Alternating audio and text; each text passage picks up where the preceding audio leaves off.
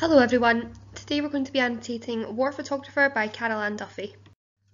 So by the end of this video I'm hoping that you are learning to understand and analyse the key ideas in the poem. If you can explain what happens in the poem, if you can break down and examine the language of the poem, then you'll have been successful. And I am looking for you to create an annotated copy of the poem, and if you can generate an annotated copy of the poem, you'll have also been successful with that. Make sure you revisit these learning intentions and success criteria at the end of this video and double check that you've managed to be successful in all of them, and if you've got any questions, bring them back to class. Thank you. Okay, we're going to start with some context. What I would suggest is that you copy this down onto the back of your A3 sheet and you can revisit it. Don't feel like you have to copy it word for word. If you want to shorten it, put it into your own words, then that's absolutely fine too. So this poem addresses a peculiar change faced by a war photographer whose job requires him to record terrible, horrific events without being able to help them directly. Duffy was inspired to write this poem by her friendship with a war photographer, and she was really intrigued by the particular challenge faced by these people whose job required them to record terrible, horrific events without being able to directly help their subjects. That's something that I'm sure would be something that could massively affect you as an individual. We view this issue from the perspective of the photographer, and through this she manages to reveal the difficulties of such an occupation. By the end of the poem, it's clear her subject straddles two vastly different worlds, yet increasingly feels he belongs to neither. So just some points to note, and again, if I were you, I would write this down beside my context on the back of my A3 sheet. The poem is laid out in 4 regular 6-line stanzas, with each stanza ending in a rhyming couplet. The structure is interesting since it's very rigid. Its very rigid order contrasts with that chaotic, disturbing image described in the poem. The organisation mirrors the action of the photographer who lays out his films in ordered rows, as though in doing so he can in some way help to restore the order to this chaotic world. It moves through a series of observations in the first 3 stanzas to a conclusion of sorts in the 4th. The themes explored here are the horrors of war, the conflict people feel inside, and our increasing indifference to the victims of conflict. I've included a key for you. I'm going to do word choice in black, I'm going to do imagery in red, and I'm going to do sentence structure in blue, just like we do in class. You can either highlight, or you can use coloured pens, or you can make up your own key. That's entirely up to you.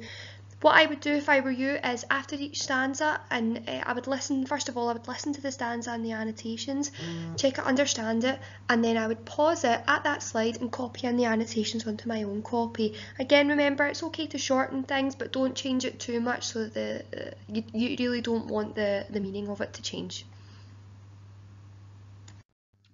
In his dark room he is finally alone, with spools of suffering set out in ordered rows.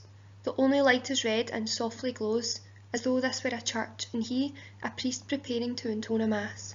Belfast, Beirut. Phnom Penh, all flesh is grass. Okay, I'm going to start with the first line. In his dark room he is finally alone, and we're going to consider the word choice of dark room here. It really creates a tranquil setting which contrasts with the sights and sounds of warfare that our photographer would have been used to. We go to finally, which suggests he's relieved to be home after his experiences.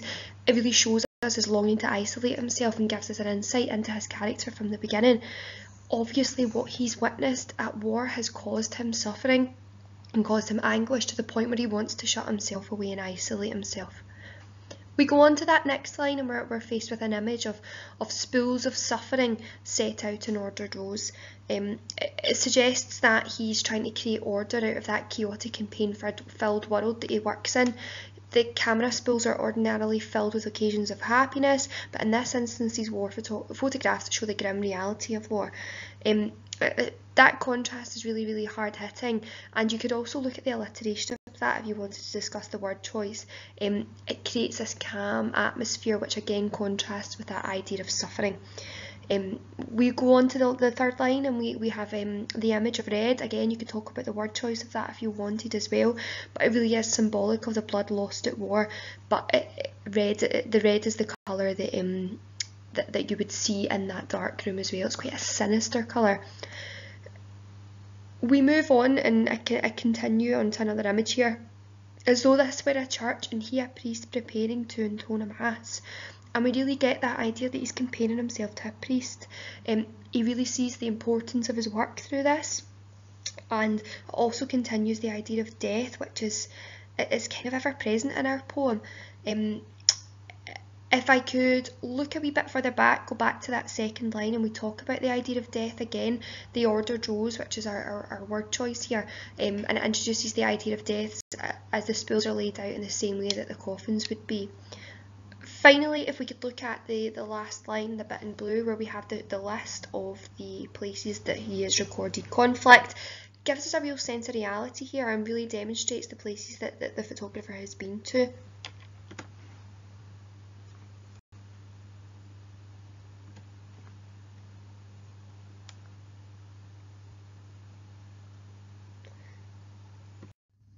So we move on to the second stanza. He has a job to do. Solutions slop in trays beneath his hands, which did not tremble then, though seem to now. Rural England, home again, to ordinary pain which simple weather can dispel, to fields which don't explode beneath the feet of running children in a nightmare heat. So let's look at that first line. He has a job to do. The short sentence really reinforces how seriously he takes his job. And if we think back to that previous stanza where the war photographer compares his job to that of a priest, you really are getting to see how important he finds this and how important it is to share the images of war to the people back at home. Solution slop in trays is the next part, and the alliteration of solution slop really creates that contrast with stanza 1.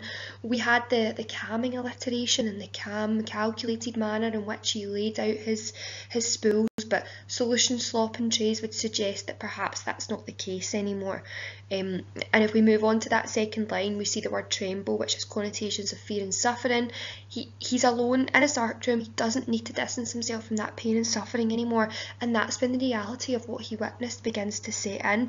We really feel sorry for the character here as he deals with his emotions and he struggles to really contain them, but he is also trying to show us what the horrors of war have been. If we look again looking at the structure of rural England, that short sentence really contrasts with the war zones that we're faced with at the end of stanza 1. Rural England, it seems like quite a nice place to be, whereas when you look at Beirut and the different other places that we were told about, the contrast is massive. Ordinary pain, which simple weather can dispel, is the next part I want to look at. In terms of the word choice of ordinary pain, the wars really made everyday life seem meaningless and trivial in comparison to the suffering experienced by others. And although that seems like quite an oxymoron, the idea of ordinary pain, all it's there to do is to kind of show you just how difficult the lives were of the people who had to face the war and who are part of these war zones. You can look at the last two lines of the fields which don't explode beneath the feet of running children in a nightmare heat.